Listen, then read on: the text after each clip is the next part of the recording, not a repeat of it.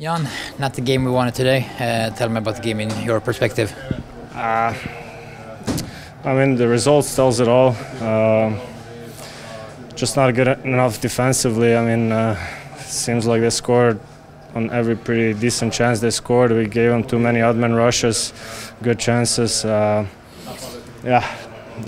not good enough. I mean, we started the game well, had some chances, put some pressure on it, then we got scored on, and I feel like after that it just went downhill.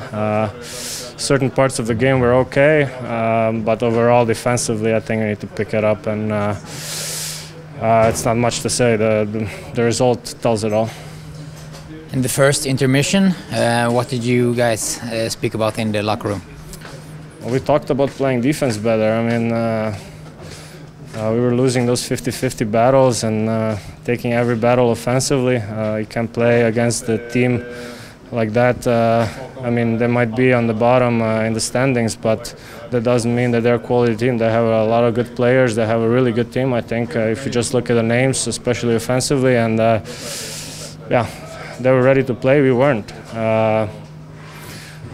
It wasn't all that bad, but we have a lot better in us than this tonight. 2 goals from your side. Can you still be happy about those for yourself?